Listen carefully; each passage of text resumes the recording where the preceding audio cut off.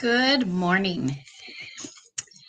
Welcome back to Lori's Journey. If this is your first time here, I do videos about my experiences with the Atkins diet.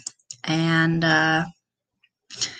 just a little disclaimer here, I'm not a medical professional, so go talk to your doctor or other medical professionals before you do anything that I talk about. But with that, it's time to do a little bit more of Dr. Atkins' Diet Revolution by Robert C. Atkins. We are going to be in chapter 8 today, and the chapter is called To Stay Fat, Keep on Counting Calories. I don't know about you, but I don't want to stay fat. All right. But before I do get into this, I will say I've been struggling again lately. I don't know why. Just every so often, I just have a hard time keeping on track. And I really need the refresher today. So I don't know about you, but hopefully this will help all of us to get back on track. I'm sorry about the noise in the background. They're doing some work outside my apartment, so hopefully it's not too distracting for you. All right, so chapter 8, to stay fat, keep on counting calories. Earlier in this book, I talked about just how eating less and calorie counting is a trap. It keeps you fat. Look around you. The world is full of fat calorie counters. We're frighteningly locked into the idea that in reducing, it's calories and only calories that count. We need to talk more about it. I'm not the first doctor to dispute the calorie theory by any means, but in order to free ourselves of this old and deadly oversimplification, we need to examine still more evidence that the calorie gospel is a hoax. It's such a reflex to think, look, I'm counting calories. I'm a good dieter. I'm bound to lose. The job of this book is to change that reflex into, look, I'm counting carbohydrates, because it's carbohydrates far more than calories that count. I know that's what's in my head now since I've been doing this. By the time this new reflex is installed in your subconscious, you'll have shed pounds and years of tiredness. Whatever your age, you'll begin to feel like a person reborn. But changing reflexes takes time, new knowledge, and open-mindedness. Are you ready? First, let's review what we know briefly and then look at some of the new evidence. All right, I'm going to close my door over here. Sorry about that.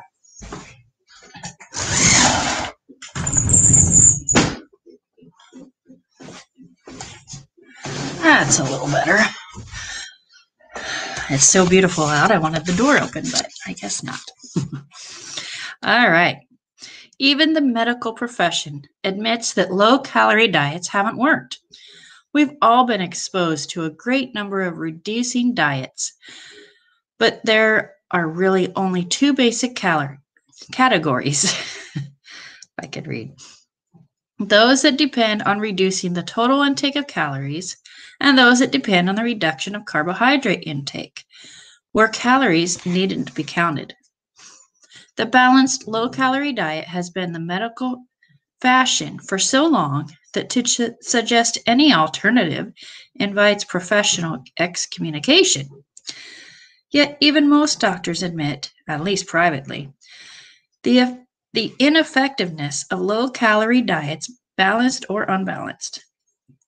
It is also admitted in the medical press. In a comprehensive review of 30 years of medical literature, two Philadelphia doctors, A.J. Stunkard and M. McLaren Hume, observed that most attempts to control overweight have been ineffectual. The low-calorie balanced diet is theoretically a lifetime diet, but only theoretically. The public has been exposed to a barrage of medical and popular propaganda on its virtues for 60 years. The public read, listened, tried it again and again and again, with and without medical supervision. After 60 years of calorie counting, 60% are still worrying about overweight. Nevertheless, as numerous studies and polls have shown, 60% of our adult population is still, quite rightly, worrying about overweight. No studies based on a balanced low-calorie diet have ever shown better than a 2% long-term success rate. There's the pragmatic proof that balanced or unbalanced low-calorie diets don't work. On imprisoned laboratory rats, yes. On hungry, free-living humans, no.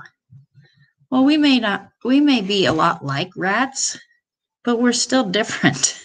So, it is kind of silly to depend on the rats all the time for all our medical testing. Can you count the reasons why low-calorie diets don't work? We know that low-calorie diets don't touch the primary cause of most overweight, disturbed carbohydrate metabolism. Lower energy output. Another reason why low-calorie diets fail to work is that the dieter adjusts to the low-calorie intake with a proportionate decrease in total energy output. Dr. George Bray of Tufts University School of Medicine has demonstrated that people on low-calorie diets actually develop lower total body energy requirements and thus burn fewer calories. The longer they remain on a low-calorie diet, the lower becomes their basal metabolism and the less they lose until eventually the low-calorie diet may stop working. Well, that makes sense because our bodies were created that if we have a lack of food supply that we can survive, our bodies naturally adjust to that. So that does make sense to me. The third reason, unless you take pills, you're always hungry. But the main reason low-calorie diets fail in the long run is because you go hungry on them. In order to get your weight down, you must cut your calories to a point where you don't feel comfortable. And while you may tolerate hunger for a short time, you can't tolerate hunger all your life. When your guard is down, perhaps because you're upset or depressed, you're going to seek the oldest, easiest, most reliable of solaces, food. So naturally, you gain the weight back again. And if you go to a doctor to be treated for overweight, what do you get? A low-calorie diet, the same old treatment. You may also get with it a box of confetti-colored diet pills, appetite suppressants, amphetamines, basically sometimes with addictions. No doctor can make starving tolerable.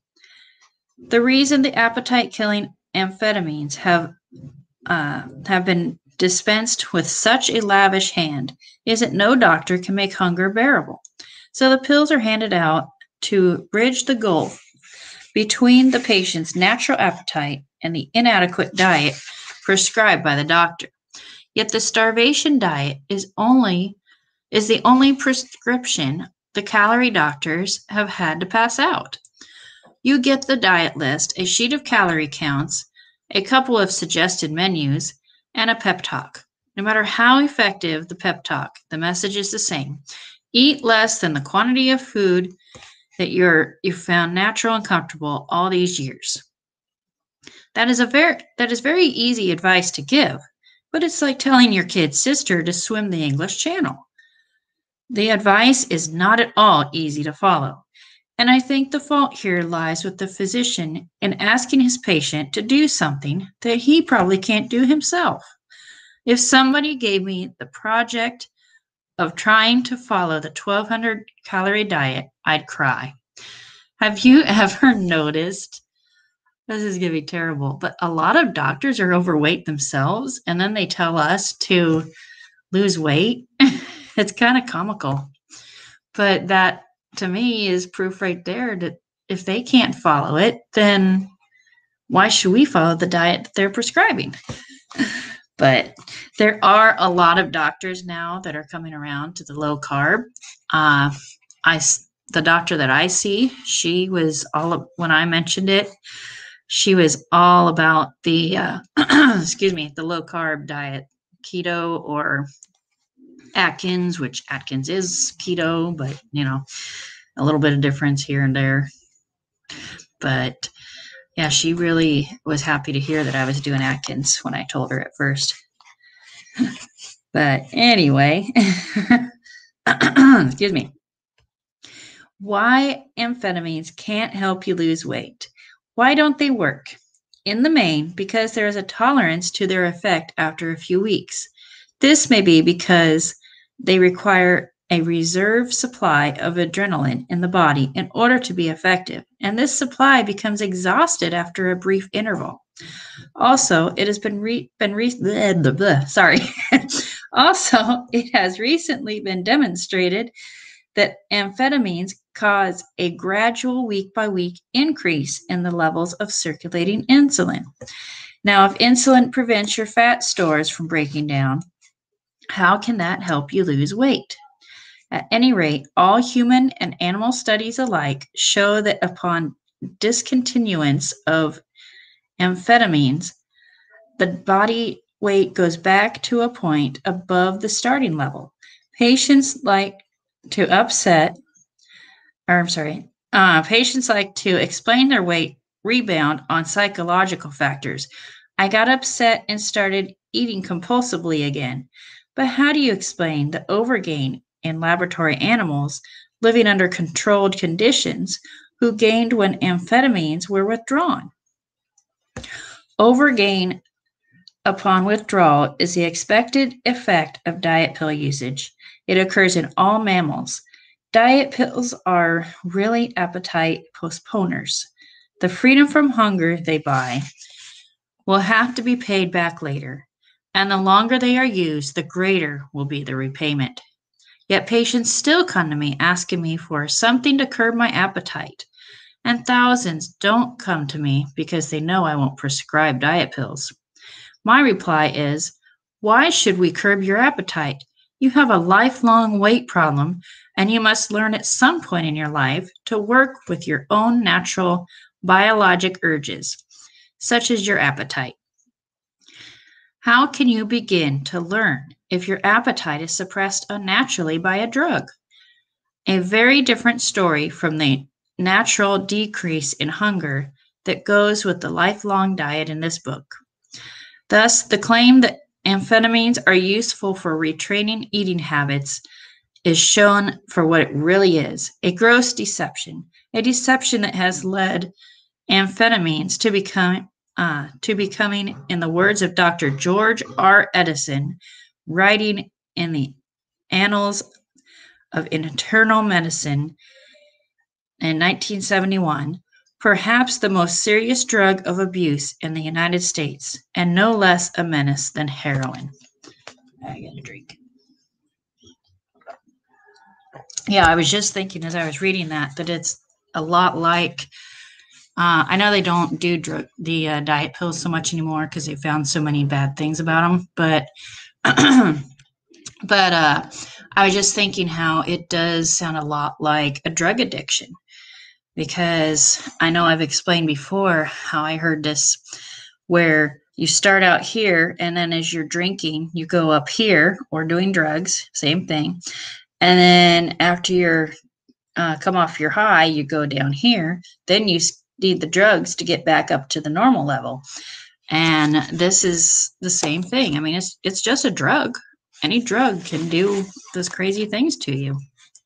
Our bodies start to depend on it. And I hate to say this because I'm on antidepressants myself, anti-anxieties more specifically, but even being on a medication like that can do the same thing. Your body starts depending on the medication and can't produce what it naturally is supposed to. So that's why I have to keep going back to the anti-anxieties, because my body doesn't know how to operate anymore since I was on them so long.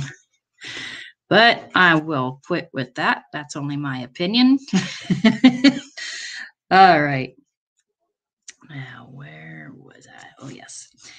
Amphetamine addiction, cost of the calorie dogma. As you have gathered, I don't believe that there is any place for amphetamines in the treatment of overweight. As a side effect, they make your heart beat faster, raise your blood pressure, and have been accused of speeding up the aging process. I have personally observed that they leave profound hypoglycemia in their wake. They have been responsible for many cases of serious mental illness and even death. They recently have implicated in the epidemic of strokes in young people. The depression that follows their use is one of the leading causes of suicide in our culture. The Food and Drug Administration should have taken them off the market a long time ago.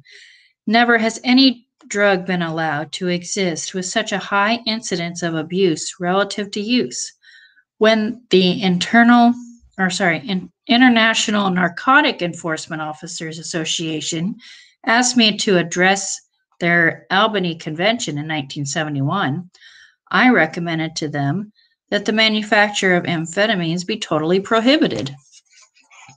The calorie dogma got them off to fame and has kept them there.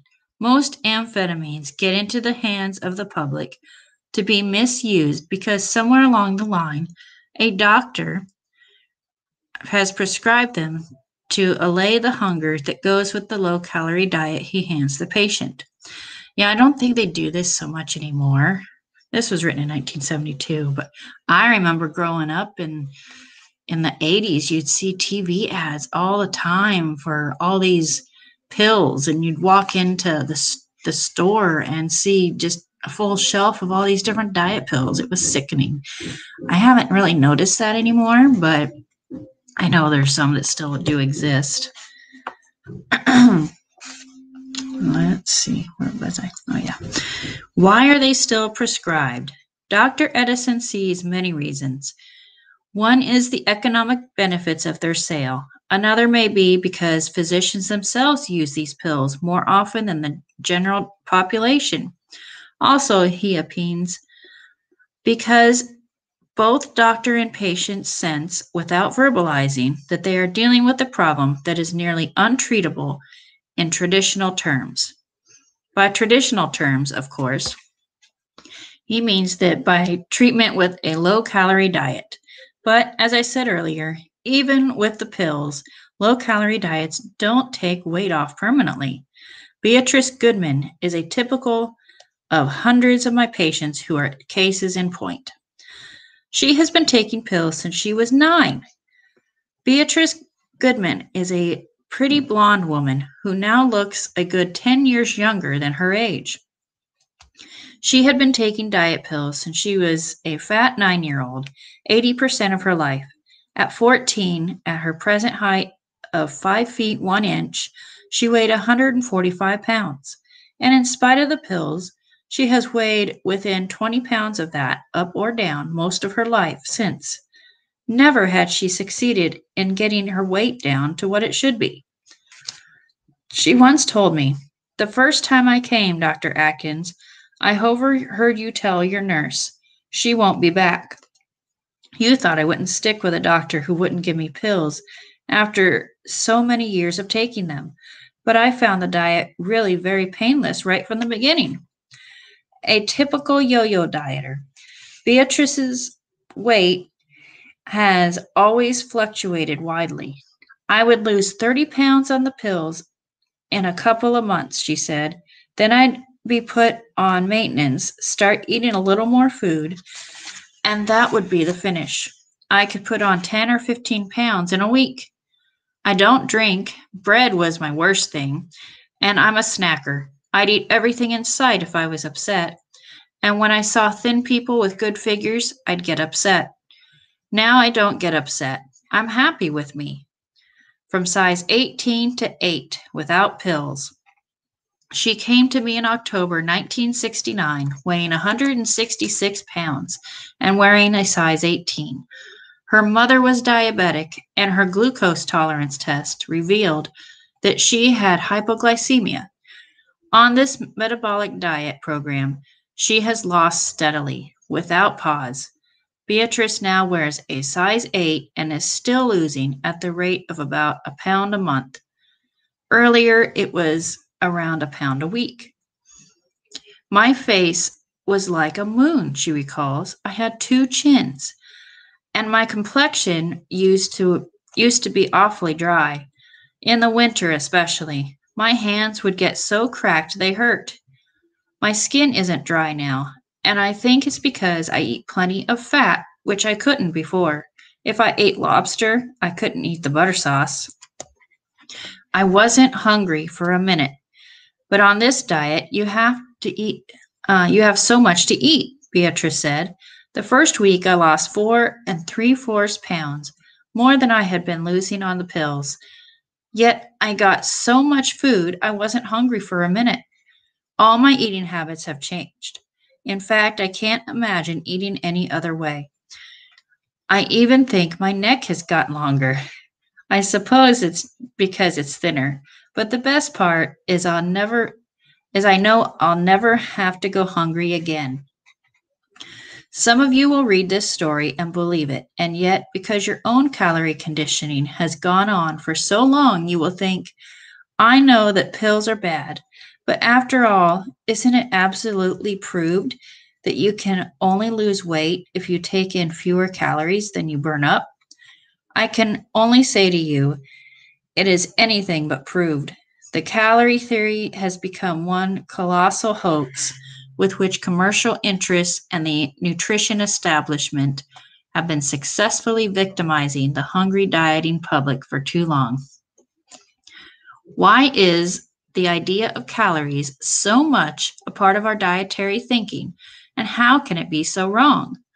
We all know someone thin who eats like a horse and someone fat who eats like a bird. Contrary to the popular misconception, it is probable that overweight people actually do eat less than people who have no trouble staying at a normal weight. Every study on food intake of overweight people compared to normals confirms this. Dr. M. L. Johnson, Dr. B. S. Burke, and Dr. Jean Mayer showed this with overweight adolescent girls in Boston. I never understood the calorie thing. I could never count calories. I mean, how are you supposed to measure a calorie? It's not something you can see, you know? That was always my struggle. That I can see if I eat a piece of real bread that is going to be a carbohydrate. I can see if I have a sugary sweet candy bar, that's going to be bad.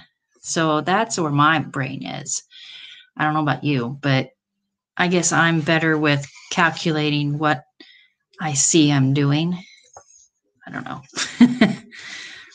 Fat girls ate 25% less and gained on it.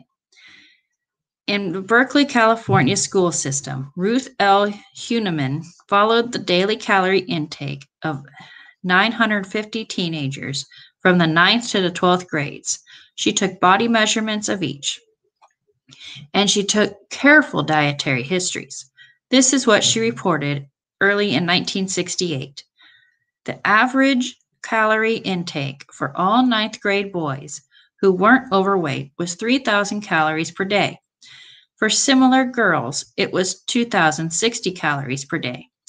But the average calorie intake of the overweight boys was only 2,360 calories per day. And the fat girls, I hate when they say that, only took in an average of 1,530 calories a day. In the 3 years the study covered, there were no significant changes in the percentage of overweight and non-overweight students. But there was one very sad and important change. In spite of eating less during this 3 years, both fat boys and fat girls got fatter. My own experience confirms these studies. I have had thousands of overweight patients who habitually eat as little or less than their normal weight friends. In my experience, this group outnumbers the patients who overeat. So stop believing this calorie gospel. Start asking questions about the sacred cow, the calorie. What is a calorie? The calorie is a unit of heat or energy. Just as inches are units of length, calories measure the amount of heat and therefore energy a particular food or drink will provide. Specifically, it is the amount of energy required to raise the temperature of 1 gram of water from 0 to 1 degree centigrade. Multiply by 1,000 and you have a kilocalorie, or the calorie as we know it today. See, that's where I'm like, how can you measure heat? That's just nuts. But anyway, that's what they do. Calories outside the body can be measured accurately. The calorie theory has held sway for almost 2 centuries, ever since the renowned French physicist Antoine Lavoisier formulated his laws of thermodynamics. Heat energy cannot be created from nothing, he stated. The medical men from that day on adapted this to read calories in equal calories out. Otherwise, weight gain or loss must take place. As early as 1760, Joseph Black had devised a calorie meter, an apparatus for measuring those energy units.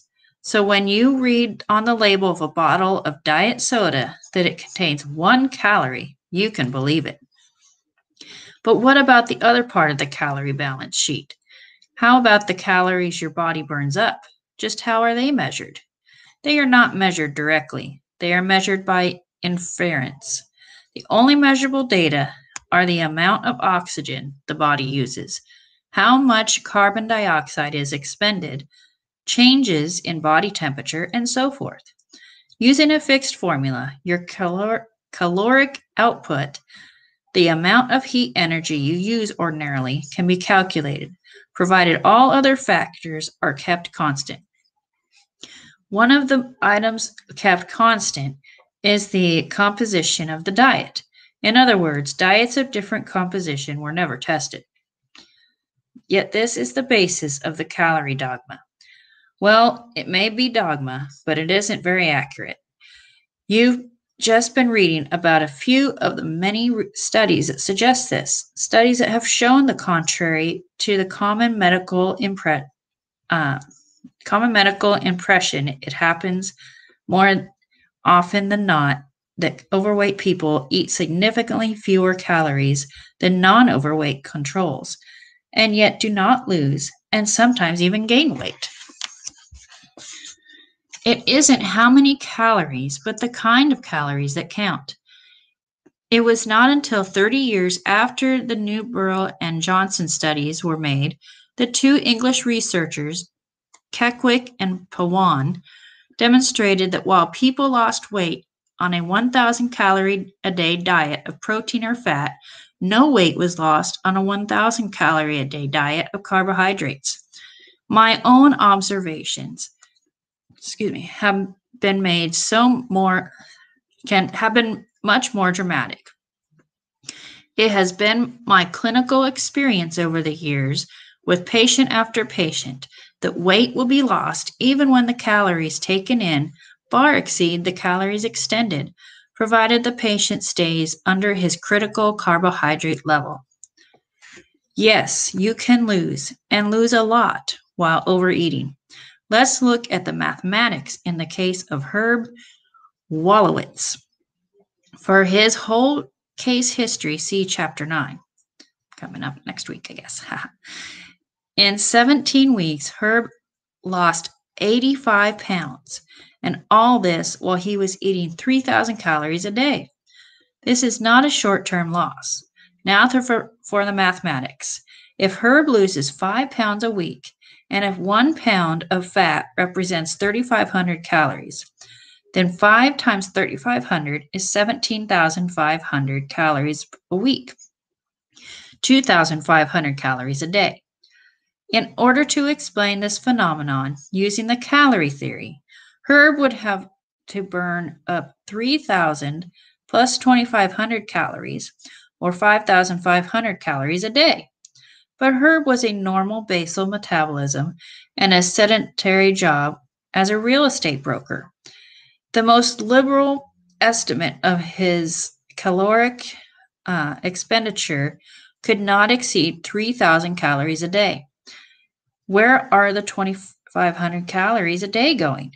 Bear in mind that Herb had gained weight, got up to 367 pounds with the same metabolism and without eating more than 3,000 calories a day. And he received no medications while he lost that 85 pounds, nor was he physically more active while he lost that weight. The key to the calorie fallacy. I have seen similar calorie discrepancies in at least 1,000 different patients, so I know the calorie theory is wrong.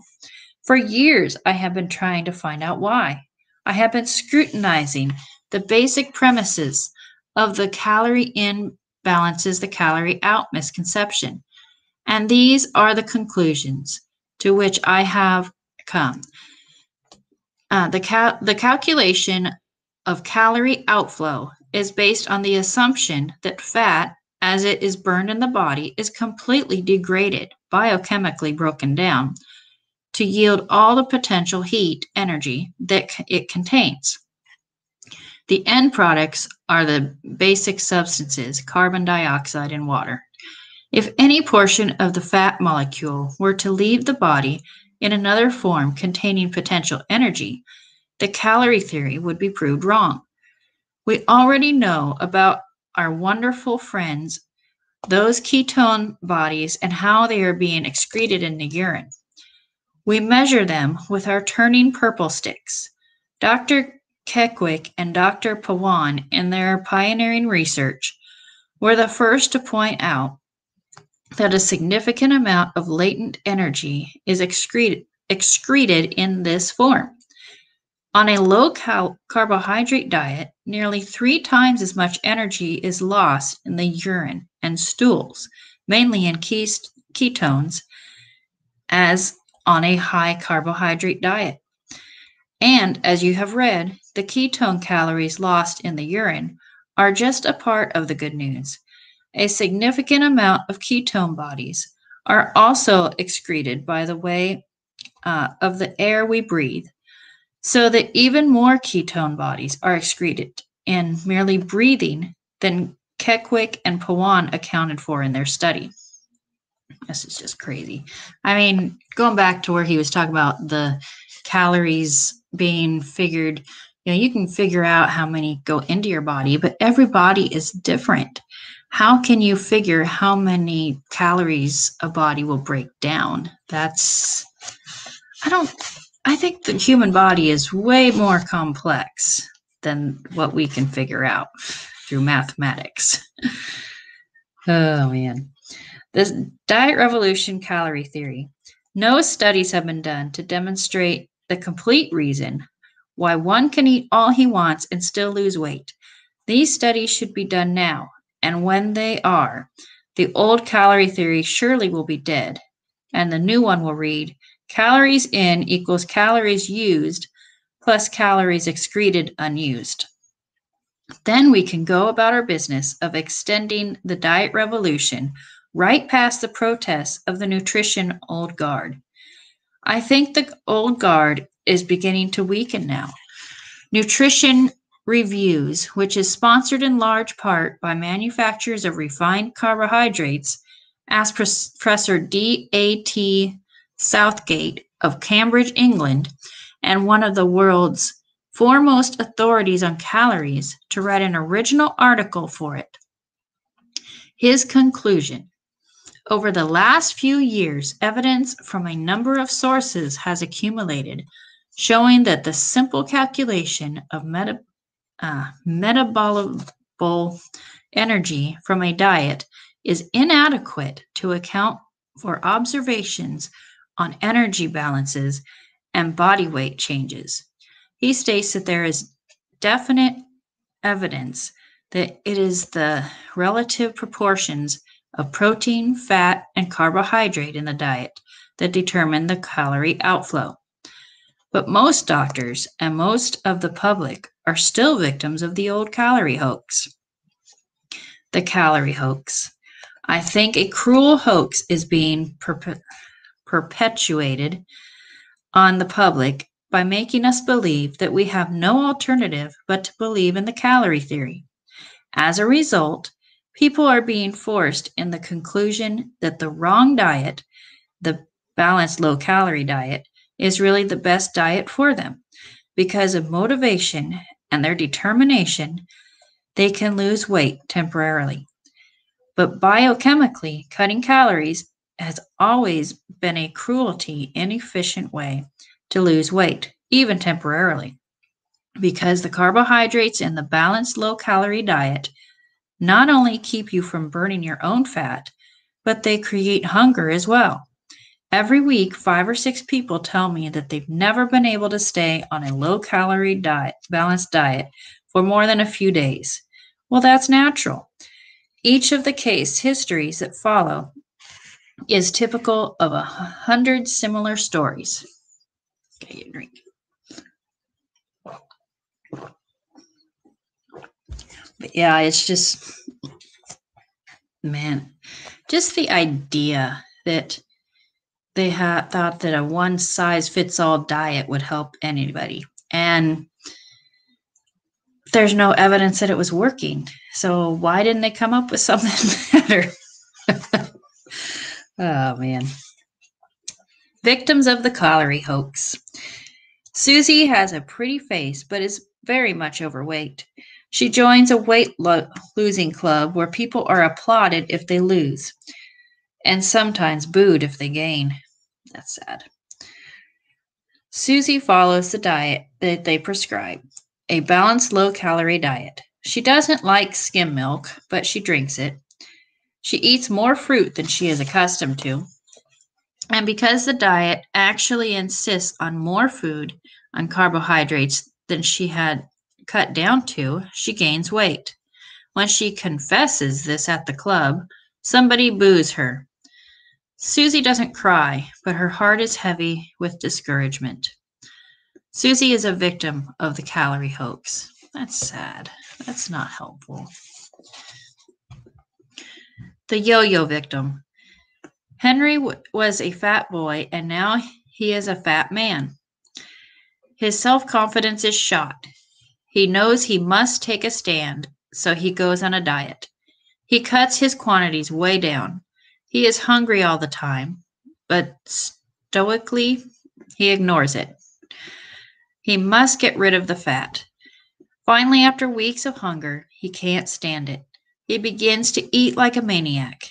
Every year, he goes through the same shameful, painful ordeal, and every year he gains back more than he lost. Henry is a victim of the calorie hoax. The model dieter. Gladys does everything right. She eats diet bread, diet desserts, diet cottage cheese, diet fruit, diet candy. She drinks only diet drinks. She cuts every corner. She seldom does anything that seems to be wrong. But Gladys is still a size 16, and all her friends are a size 8. Gladys is a victim of the calorie hoax. The classic victim. Marty asks his doctor, "Why am I fat? I really don't eat that much." The doctor explains to him very patiently, "If you would only eat less than you burn up, you wouldn't be fat. The fact that you are fat implies that you're not really telling us the truth, because it's not really possible for you to eat the quantity you say you do and still be so much overweight." Marty is a classic victim of the calorie hoax. What misconception is hoaxing these people? The misconception that one must just eat less rather than differently in order to lose weight. The mistaken belief that the number of calories we take in explains differences in body weight. If calorie counting was the solution to the overweight problem, we wouldn't have so much of it, because we're a very calorie-wise nation. We know how to count calories and we know how to cut them. Everyone is trying to sell us on a happy way of feeling hungry, but we just don't want to go hungry. You can lose without hunger or pills. There are a lot of ways of serving food attractively on a low-calorie diet, but the quantity that feels right inside your belly is something else. Because in because in point of biological fact, the foods that produce the sensation of satiety um, just don't get into the diet or bloodstream. It isn't necessary to go hungry to lose. Take the case of a well-known New York economist. He is 5 feet 11 inches and weighed 271 pounds when he came to see me. His blood pressure was high, he had hypoglycemia, and there was a family history of diabetes and overweight. Over a year's time, his weight has come down to 194. This is lower than it has been since his college years, and he's still losing. He found out the calorie books are wrong. My own experience proves that the calorie books are wrong, he says. I'm losing faster on 1,800 calories a day than I was losing on 1,000 calories when I was eating a balanced diet. I know because I've been counting calories for 20 years. It's hard work to get down to 1,000 calories a day, but I had to. Some people were losing on 1,500 calories a day, but not me. And I had long ago cut out drinking. To lose 20 pounds took months of torture. I felt starved. I'd go to the gym and lift weights, and the only thing on my mind was food. But I never would experiment with fad diets. I didn't believe in them. I believed the calorie books, that losing was a matter of less input and more output. But if that was right, I should have been losing 4 pounds a week, and I was only losing 2 and feeling lousy. When I first heard about your diet, I thought it was a fatty diet. It took me a year to get here, with some sense of despair and a tiny hope. The first 2 weeks, I lost 16 pounds. Yet in those earliest days, I'd eat a pound of meat at a sitting. Then I settled down to losing about 2.5 pounds a week, but pretty much month after month.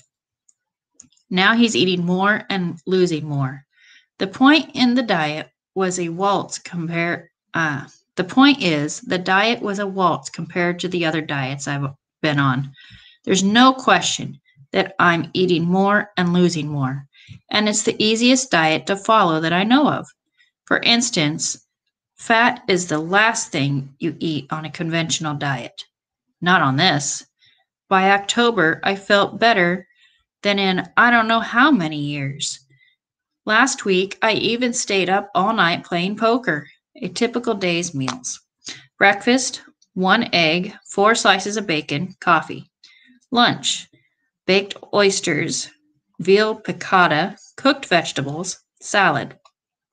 Dinner, filet of sole with butter and no breading, asparagus with hollandaise salad. Dessert, zabaglione, not sure what that is, made without sugar. Before bed, a slice of brie, with which he may have some of the 16 ounces of wine he is allowed per week. The anguished basic question is never raised. Very few patients can bring themselves to embarrass the doctor by asking the anguished basic question, why do I get fat when people I eat lunch with do not? We get about the same amount of exercise, we're around the same age, we eat and drink pretty much the same things. There's very little that a hardcore calorie counting doctor can say about that stubborn riddle. He knows from his practice that all those patients who make these claims aren't lying or deluded. He's probably aware if one patient is overweight, there's a 40% chance of overweight in the child. In both parent If both parents are overweight, there's an 80 to 90% chance the child will be overweight too. He sees that the calorie theory doesn't fit real life, but he is stuck with it. He needn't be. Are some born fat prone? Doctors who sat in on the round table on overweight at the convention of the American College of Physicians in Philadelphia a couple of years ago heard that some people simply have more fat cells than others, frequently from babyhood. These excess fat cells are lifelong installations. They create hunger, though why and how isn't fully understood, and their presence heralds the metabolic disorder that contributes to making an individual even more overweight prone. On a calorie counting regime, hunger makes a permanent weight loss virtually impossible.